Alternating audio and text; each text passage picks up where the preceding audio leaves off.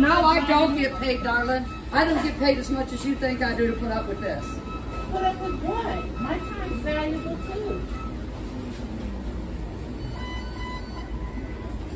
Then maybe you should find a better job. Maybe you should just be quiet for a moment. Let me get Don't tell me what to do. Ma'am, you want your refund? Yes. Just be quiet and let me do it. I will be quiet when I get my money and I can get out of here. You don't have to hear that. And please do not come back. I will not Okay, come we back. won't trespass you. Put your card in, please, right here.